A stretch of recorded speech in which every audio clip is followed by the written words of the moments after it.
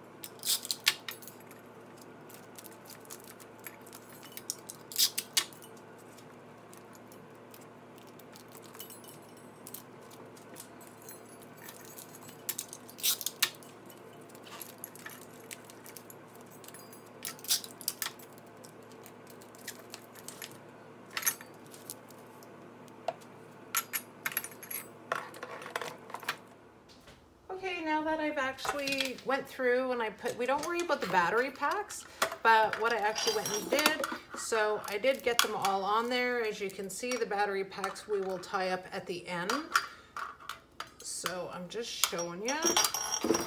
So now I'm gonna go and I got this one piece of green, which I think will be more than enough from the dollar store. It's a big long leaves, and I'm actually just gonna cut pieces off like this, and then I'm gonna zip tie them with the green little zip ties down here. I'm gonna zip tie them all the way around before I put the burlap on. So it's gonna be a little bit confusing putting the burlap going in between the leaves and the stems, but I'll get going to that now, and I wanna go all the way around. Yeah, so let me get that going. So we will start here. I think I can put it this way.